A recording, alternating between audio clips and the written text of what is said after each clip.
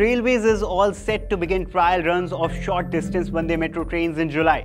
Recently, the rail coach factory situated in Kapurthala, Punjab rolled out the first look of few coaches of India's Vande Bharat Metro Rail. I am Vishal Upadhyay and you're watching India TV. Today we will get a sneak peek of the first Vande Bharat Metro and share with you all the information we know so far. According to the railway, the Vande Metro train will have a total of 12 coaches. The coaches will have automatic doors and side seats to make room for more passengers, including those who are standing.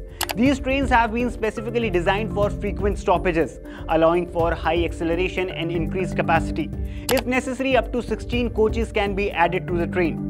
During the initial phase of the project, 50 trains will be manufactured, and this number will gradually increase to 400. The officials have identified approximately 124 cities that will be connected by the Vande Metro trains.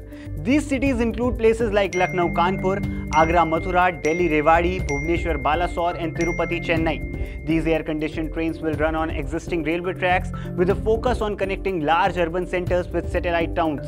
Notably, the Indian Railways is planning to start trial runs of short-distance Vande Metro trains in July.